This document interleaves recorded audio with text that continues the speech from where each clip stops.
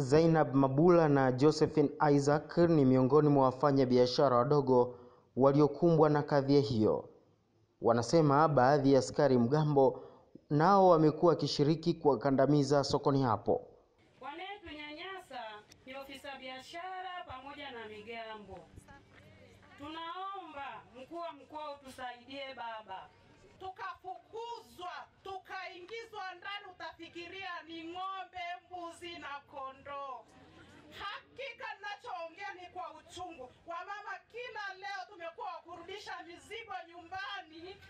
Baada ya kusikiliza kilio cha wafanyabiashara katika mkutano wa hadhara, mkuu wa mkoa wa Arusha Mrisho Gambo ameagiza uongozi wa wilaya kumpangia kazi nyingine afisa biashara huyo pamoja na kuwachukulia hatua mgambo wanaokiuka maelekezo ya Rais John Magufuli kuhusu wafanyabiashara wadogo. Na hii inatoa fundisho kwa watumishi wengine wote.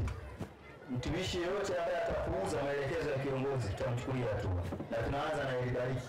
Nimwambia mkurugenzi kuanzia leo mtoe kwenye eneo hili. Kama kuna mtu anaona maelekezo ya rais hayawezi, atafute nchi nyingine kwenda kukaa. Kwa sasa yeye amekabidhiwa nchi.